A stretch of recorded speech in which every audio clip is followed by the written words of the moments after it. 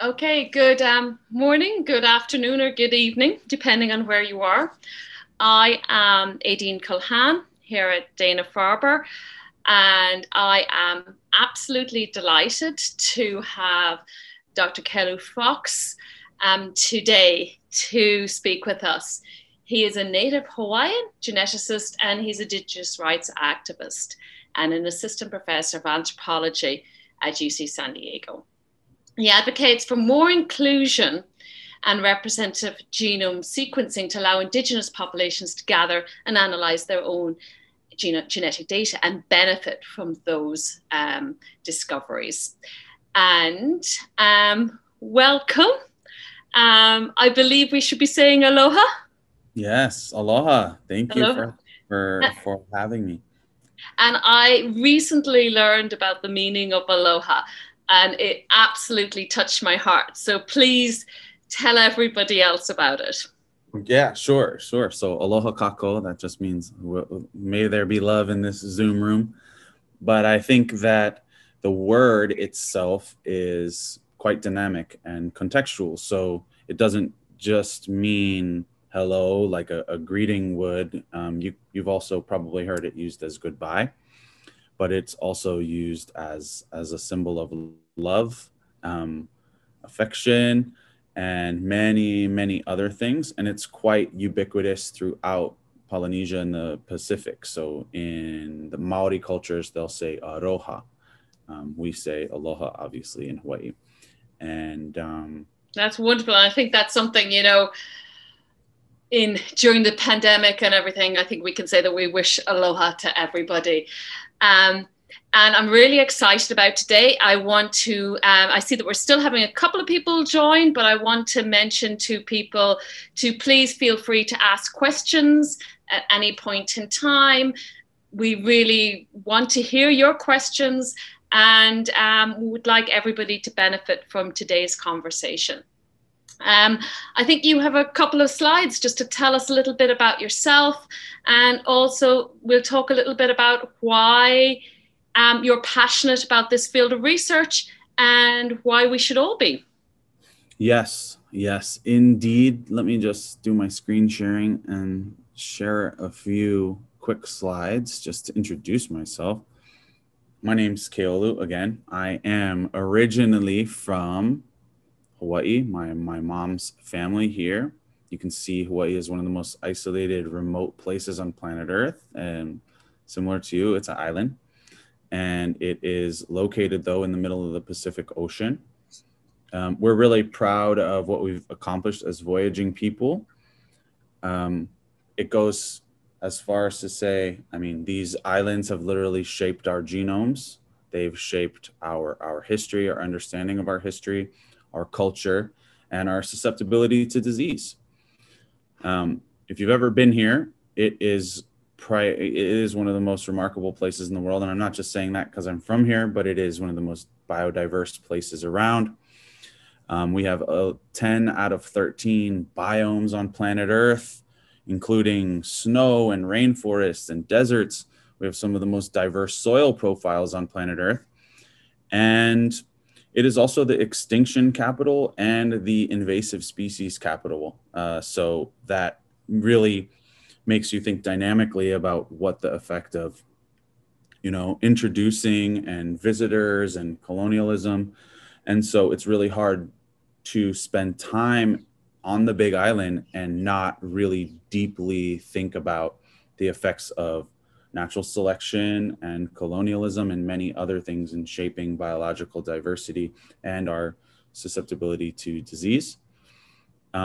Here we are cooking, something I love to do. This is in my Ohana Pale, my family's home on the Big Island, and we're making something called lau lau. And these are taro or kalo leaves, and we're just wrapping them up and then steam cooking them here in this large cauldron. It's like a typical Hawaiian meal. It's delicious and healthy. And where we're from, we say we have many different kind of sayings, but one of them is ikavama mua kavama hope. And this is something that I kind of like channel in a lot of the work that I do. And it's walking backwards into the future. It's this idea that we're keeping our eyes on all of the mistakes we've made so we don't repeat them. And this is like contextual to many things that we do. If you think about all of our research and the scientific questions we ask and the solutions we provide for those, we should be thinking about that. That is to say that ethics is not an afterthought. It's not an auxiliary thing that you add to your projects. It's the seed that you should germinate every single one of your ideas. You should build technologies and innovation from that position. It should not be something where you perform ethics, you window dress ethics to seek authorization to work with communities, for example. It should be more related towards partnerships and building actual collaborations that have impact in communities, health, and culture. I started really thinking about interpreting the past and many of the different ways that we use data and material culture to understand and repatriate the identities of historically marginalized people as an archaeologist. I started as a historical archaeologist. That's my roots, my framework for a lot of the ways that we think about things. And I had the pleasure of working as like a young undergrad in the White House area of the eastern shore of Maryland. And I worked at a plantation where Frederick Douglass lived as a child and may or may not have taught himself to read and write. This is one of the most important people in the history of the United States of America. And so collecting data there in such a sensitive place and thinking about how we repatriate the identity of historically marginalized communities is really, really important to me. And this really kind of calibrated me at a young age, thinking about these really sensitive questions. I then went on to the National Institutes of Health, the Center for Research on Genomics and Global Health through NHGRI, working with Charles Rotimi, who we all know. And I started working on my first entries into kind of computational science and thinking about data as a resource and mining data and how we organize data to, think about predilection to disease and health disparity. And we worked on this amazing project in Ethiopia, with a postdoc who was then my boss, who's now a professor and investigator at NIH, and his name's Fasil Tekola. And I watched this project blossom into something extremely successful. I learned about the dynamics of gene-environmental interactions and the way that social stigmatization can influence the prevalence of mutational frequencies, and really thought about and learned about human genetic variation in these deep dynamic ways. I also worked with a bunch of scientists that were from historically marginalized communities. So my entry point into genomics, that's the only thing I knew. The only thing I knew was watching an Ethiopian man publish his work in the New England Journal of Medicine. So that became normalized and that became possible. And I'm very grateful to all of those people still to this day. I then went on to graduate school at what I think is the best genome sciences program in the world. No offense, Harvard, Stanford, but UW. We punched way above our weight. All the technology that you're using was probably developed there. No, I'm teasing, but we had a real focus on technology development. This program is the legacy of Lee Hood and many others that developed all types of computational tools, physical tools, and genome engineering tools. And I got tuned up real quick, and I learned about developing tools that kind of enable the precision medicine agenda. And specifically, I worked on tools to determine high resolution blood type from next generation sequence data. And one of the things we stumbled on and discovered was that there are individuals who do not even have large sections of their ABO gene, which for population genetics purposes is the most overstudied gene in population genetics, probably. It's the poster child for human genetic variation. It was described in depth by Luca Cavalli-Sforza and others. And to find human genetic variation in this gene that had never been seen before, because we really focused on minority populations and their health, was kind of astonishing. And we found structural variation there and published that work. I also designed algorithms to think about integration and predict ABO blood type from Neanderthal and ancient genomic assemblies, and really think about phasing and haplotyping and learning about machine learning before it was cool. And these are a lot of the benefits of my kind of classic coursework there, and learning and thinking about like how we create these false narratives, like something that's medically actionable is independent of natural selection. How did those two things become siloed when they're in fact the same thing? Now I'm a professor at UCSD. This is perennially ranked the #1 surfing institution by Surfer magazine as a university in the United States. It's a blessing. It's also an epicenter for genomic technology development. We have a thriving medical school, thriving indigenous communities, a thriving biotech scene and environment and ecosystem with companies that serve the larger genomics community like Illumina. And it's been a lot of fun, and I'm just getting started. So finally, I'm Hawaiian first and then a scientist. And in Hawaii, we have been futurists since the dawn of time. We had color newspapers well before anyone in the United States of America. We had electricity in Iolani Palace well before the White House. We had been producing world-class doctors.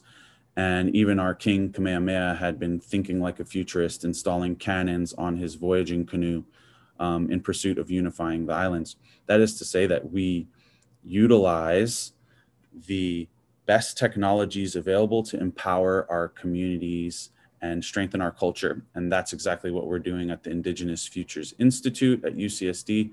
I'm a co-founder of that, and we're exploring and using new technologies and emerging technologies to serve Indigenous communities, like genome editing, artificial intelligence, and many, many, many other technologies. And it's a lot of fun, and we're just getting started. So with that, I will leave it at that and just continue the conversation. Very cool. I actually did my postdoc with Des Higgins, and he came from evolution. He was looking at evolution of beetles in his postdoc and did multiple sequence alignments. So very much, I think when we look at our genome, we can't understand it but in light of evolution. I think it's incredibly important, and can be so valuable to us. But I think I'd like to spend a couple of minutes just to kind of frame the discussion a bit, because we're going to be talking about ethics, about genomics, about disparities, and how we as data scientists and biostatisticians and bioinformaticians can do better, and what maybe we should be thinking about when we analyze our data or when we help design studies. I think, you know, in your 2020 Nature Reviews and Genetics article, you state in rights, interests, and expectations, Indigenous perspectives of unrestricted access to genomic data. You state, Indigenous experience with genetic research have been shaped by a series of negative interactions. Issues of trust, accountability, and equity underpin Indigenous critiques of genetic research and sharing of genomic data. And that distrust is something that we hear a lot about with minority communities and Indigenous people. And even more so, I think the pandemic at the moment has highlighted issues of distrust. There was a recent article in November in New England Journal of Medicine where it was Reuben Warren et al. And they discussed the troubled history of clinical trials and drug trials, where Black and Brown communities and minority communities have had considerable injustice. And as a result, there's a low minority participation rate in clinical trials. And that's important for development of future medicines. And whilst the Black population in America is 13%. They account for over 20% of deaths from COVID-19, but only 3% of people enrolled in the trials were actually from that community. So I think for those of us that, you know, ethics and history are not like 101 in a biology or medicine degree, and I feel they're so important, they should be. But can we briefly, just for a couple of minutes, maybe highlight a couple of injustices that have happened in the past, and maybe where people could find out about that history? Because I think unless we know the history, it's difficult to move forward and to fully realize what needs to be done to repair that history. Great question. I think this is more timely than ever. I mean, with regards to hesitancy in one, you know, this fear factor that's going on with vaccine, you know, deployment right now that's going on in this country with specific communities. So there's a hesitancy to receive the vaccine. And then on the other side of the coin, there's this hesitancy of and fear factor of, will I receive the vaccine? But you understand how important those things are related in terms of a number of things that are going on in terms of the deployment of it. If we were to look at the deployment of those that have been vaccinated in this country, like myself, the privilege that I have in that sense, we would probably see that there's an overwhelming population of people that have received the vaccine versus this would not represent, right, minority populations. But historically, I think it's really important. I had a professor of mine in graduate school, Maynard Olson, and we had this class, The Philosophy of Genomics. And it's so important to couch things historically, like the development of technologies. If you don't know about Sanger sequencing, then you probably shouldn't be working with next generation sequence data, for example, right? Like we want to people to understand the iterative development and advancement of things so they can appreciate it, especially students. So we have to really focus on that in the curriculum we build. But three kind of historic examples to me that really set precedent and sowed the seeds of this hesitancy and this very blatant exploitation of historically marginalized people's rights, just specifically with America, are probably these key moments. I mean, one, you got to start with the transatlantic slave trade and the displacement of indigenous people in America broadly. I'm talking to you from Hawaii. This is a state that was kind of illegally acquired because of a government overthrow. Not a lot of people come here when they come here, and they don't know that when they stay in a place like Waikiki, for example. But that's the history, and that sows doubt in the minds of people because less than 1% of people in Hawaii, for example, own land that are Hawaiian. That's a huge problem when you think about our access to all kinds of resources and health. So we can just start there with that kind of idea. Then there are these like moments of historic injustice that don't help at all. One of them to me really that set precedent for the development of ethics and consent and the Belmont principles are the Tuskegee experiments. And if you're not familiar with these, this is when they took a population of Black people, African Americans, and they exposed them to syphilis and kind of let the natural course of syphilis happen without providing them with antibiotics, which is already like a known treatment for this. This is highly problematic, and it sows doubt in the minds of people that are involved in clinical trials because the idea that could happen again is looming. Then there's famously ASU, Arizona State University, versus the Havasupai community, in which they engaged the community and told them, we know you guys have really high rates of type 2 diabetes. We think there might be a genetic component to this.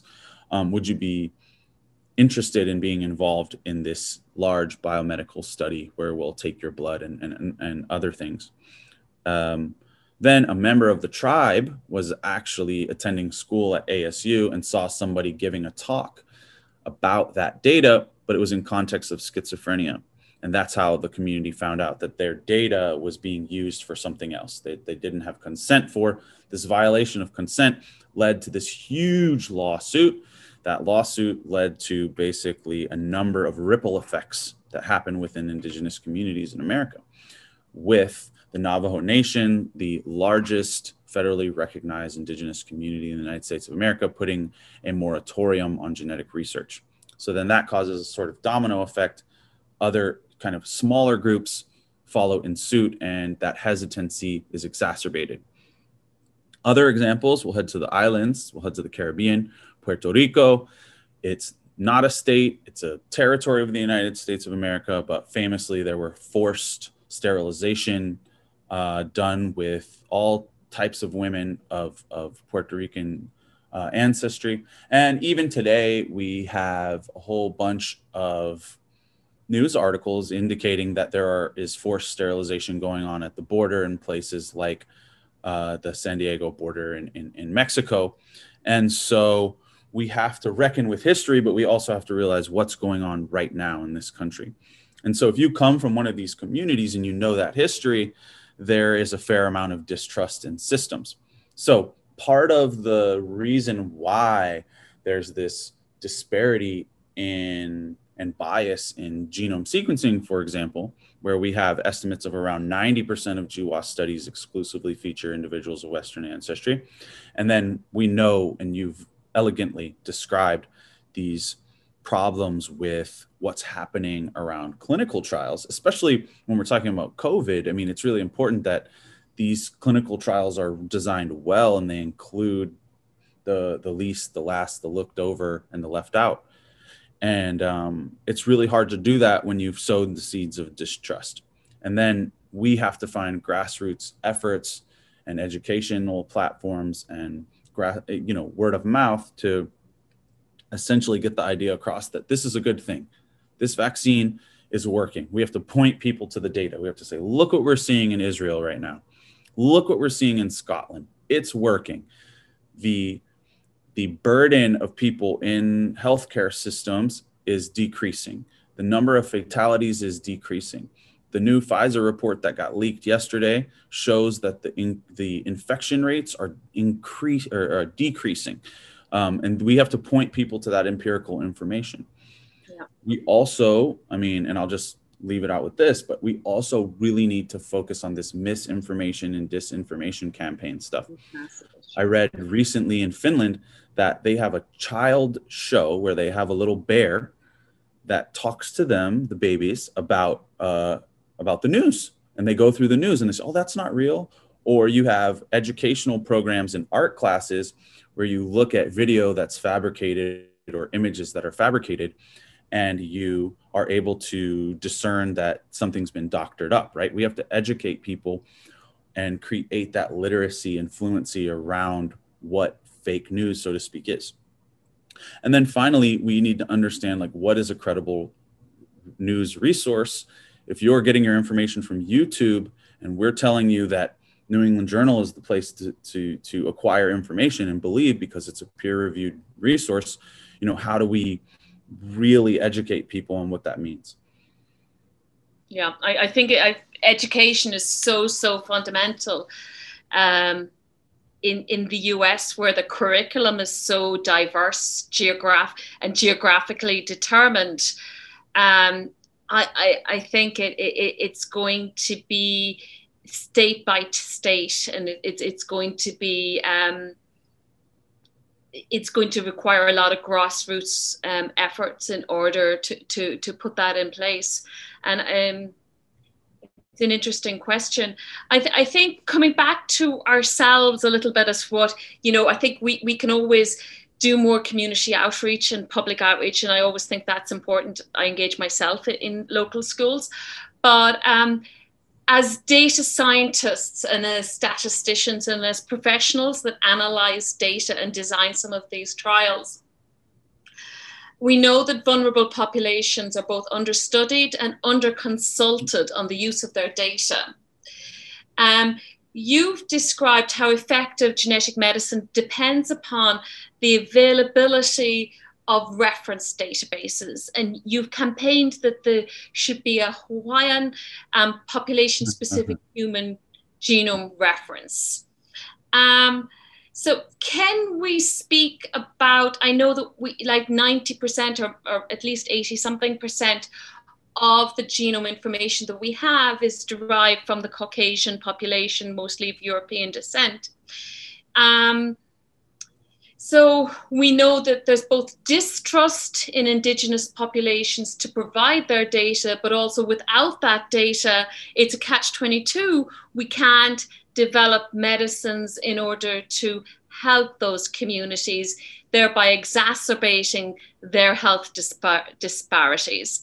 So how can we, like on a real practical, like, you know, day-to-day basis, how can we try to work to be more inclusive? And what should we be considering when we're both analyzing data or designing studies?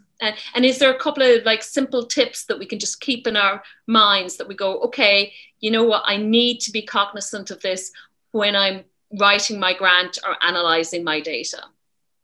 Yeah, that is such a great question and so important, again, currently and into the future. There are just so many entry points where bias sort of gets baked into the analyses we do, or we actively attempt to, what I would call, have data fit a model or have a model fit data. Or sometimes we don't even know that we're creating bias. And there are a number of entry points for like easy intervention. One of them is, as you alluded to, is the sort of the reference itself. Like everything we ping off of and compare variation to, we're not really learning as much as we can because the reference that we use is biased. I had a talk with one of my mentors from the University of Washington, Bob Watterson, and you know, they were very clear about how the genome reference was created. It's sort of like a patchwork of individuals from Buffalo, New York that they recruited through the newspaper. It worked really well at the time. It does reflect it's when it was created, 2001. And I think like if we were to do it again, in hindsight's 2020, what would be the population that you would start with first? I mean, clearly it should be something out of Africa because those are our origins, right? That speaks to our evolutionary history. That wasn't what happened. And so here we are in 2021, literally 2 decades later, thinking about all of the ways we've created these forms of bias and who these technologies and these statistical analyses and all the math we've done over those 2 decades, who does that privilege? Who are we designing the future of precision medicine for? Okay, so that brings us to this next position. It's how do we improve that and provide new solutions and new avenues for development that speak to the full spectrum of human genetic variation. So let's first start with America. It's a really diverse place. I think we need to really, really focus on creating population-specific genome assemblies, high-resolution assemblies where we can really focus on not just single nucleotide mutations, but haplotype structure, long reads, structural variation, inversions, copy number variants, all of these just incredible types of variation that are so undercharacterized. One of my PhD mentors, Evan Eichler, really blew my mind as like a 24-year-old when I learned about structural variation and its influence in the genome. We have created this bias in thinking about SNPs or SNVs, whatever you want to call them these days, and that form of variation because it's more easily detectable in the methods we have via short read genome sequencing and things like this, but we really need to zoom out. So this is why I'm critical of these large-scale genome sequencing projects, because it's more of the same using more of the same technology, rather than, it's like a quantity over quality issue. I think we should be building population-specific references to serve our communities, because that allows us to impute and infer and model in these new and novel ways, instead of getting stuck in this feedback loop where our potential to innovate and discover things is much lower. So we have taken that into consideration in the way that we're designing Polynesian-specific genome reference assemblies and panels of variation that speak to the Pacific. But that's just the one thing that we can do. I hope that other people will do the same thing. But the things that people are discovering, like Evan's group, when they published that Melanesian population-specific reference, and they discovered new human genes. Let me repeat that. New human genes that had never been characterized previously. Do we understand what that means? These are genes that have functions in the human genome that had never been seen before. And that's in like 2019. So then that begs the question, how many other such human genes are out there? What types of structural variation exists that has not been characterized? How much hidden variability in disease susceptibility and predilection to disease exists because we keep doubling down on the same technology because it privileges investigators who already have that workflow. It's not disruptive to the status quo. It's not innovation, right? All of the people that support the All of Us program, you know that. You know that this is an irresponsible use of hard-earned taxpayers' dollars for that reason, because we have technologies that disrupt that apple cart that can lead to totally new avenues for development. And so it's frustrating because we want to serve diversity in the most genuine way possible. And I'm advocating for that, and I'm building projects in that direction. You basically mentioned the All of Us project there, and hello? I think it would be the opposite, because the All of Us project have stated specifically that they will try to include more diversity in the genomic sequences that they'll capture. They've said that 50% of their genomes will be from minority groups, from Black and Brown communities and Indigenous communities. So that has an enormous potential to give us so much more genomic information, and also enable us to understand diseases in communities and develop better therapeutics. But I think it has to be done ethically, and that's something that you've raised specific concerns about recently. And you have asked if the projects are actually abiding by the common rule criteria. Could you explain a little bit about your concerns in these projects, and how, and maybe how that then relates to, you know, trial design and stuff that, you know, we're doing day to day, and how the concerns there can then impact what we're doing? Yeah, that's a great question. So it's not to say that, like, I think we can all agree that generating more sequence data, in this case for 1 million people, is a tremendous asset, right? It's a noble goal. But when we use the same technology that we've been using to create really, you know, these depending on how things are done. One, we're just a lot of the kind of historically marginalized communities of people that are being included in this project, you know, some of them will be genomes that have already been sequenced before. So that's not new data. We're not discovering anything. And the resolution, again, we're using short read genome sequencing technology from Illumina et al. And so that's, again, problematic because we're not achieving the full resolution because we didn't go in the direction of creating high resolution population specific long read assemblies, which we could have done, which would have been, I think, a better investment of time, energy, and money in terms of imputing and thinking about everything that happens downstream. And then there's this idea about the common rule and the development of this large scale database. And I don't think I'm the only person that's skeptical about the development of this project. Because again, if it's just we're scaling something up and it's more of the same, I don't understand how that's innovation other than the size of the data set, if that makes sense. And the questions we should be asking are, how much federal funding goes into that? and how could that money have been divvied up or divided up into a number of basic science-based projects that would have had more impact. And I think I'll be right on this in terms of the way this plays out historically. Then there's the issue of the common rule aspect of this. So for those that aren't familiar, the idea is that we shouldn't develop things that don't benefit everyone, right? It's kind of a simple idea. But I think there are certain things that happen that are violations of the common rule. So one of them recently happened with Vertex. Vertex designed this new cystic fibrosis drug. They used genetic information that they derived from the Cystic Fibrosis Foundation. They recruited patients directly. They used these new protein domains that they discovered to refine the development of their pharmaceutical product, and then they sold it back to those people for $300,000 a year.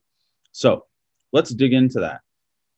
I don't think that we should live in a country where anyone has to pay $300,000 a year for a drug. I think that's a violation of the common rule because it then becomes inaccessible. It panders towards our broken healthcare system. It panders towards broken, corrupt insurance policies. And that's not why I'm in medicine. And I don't think anyone is in medicine for that reason. I think that system has been optimized for profit, not for health. And those are the types of deep questions that we need to ask. Is the All of Us program being optimized for profit or for health? I think when you look at the constellations and the setups of how making that data set publicly available, what happens? Is this actually going to lead to the development of treatments that are going to directly impact people in a country where we know we have a broken healthcare system and a large proportion of people don't even have access to healthcare in the first place? These are the types of real questions that we need to take a hard look in the mirror, because if investing that much money into this large scale project, into a data set that's going to be publicly available, unrestricted access, and then larger pharmaceutical companies are just going to pick up the data set, harmonize it with their existing data, and use it to kind of fast track the development of the next generation of cholesterol treatments. I think that's not what the system should be optimized for. The system should be optimized for health and longevity and decreasing infant mortality rates and things like this. But because the system is optimized for profit, this is what you get. I think those are big questions. So there's two things that come to mind. Of course, having the genome public, I think, is fundamental and important, because in the early days of the Human Genome Project, if it weren't for people like Sulston the Sanger, we may have been in a situation where the genome might have been inaccessible to research. And you know, there's certain genetic tests, you know, like availability of BRCA sequencing, you know, have impacted how fast we could develop research in academia. And yet at the same time, we need companies to develop therapeutics. Agreed. So I think that's good as well. I think the pricing is a situation for governments and higher levels to work out. I'm not too sure how we can do that other than, you know, state that this is an issue, and you know, but it's having the data allows us to develop allows the development of therapeutics, and that is so important. But then how those are made available back to those communities is definitely an ethical consideration that we should be concerned about. So I would like to ask if people would like to ask, I really would like people to engage in questions. Please post your questions in the Q&A, and I will post them. So please let me know what questions you have and how you can engage in this conversation. So there was an interesting article I read recently, and I, you know, your insight might be invaluable, and we might learn from it.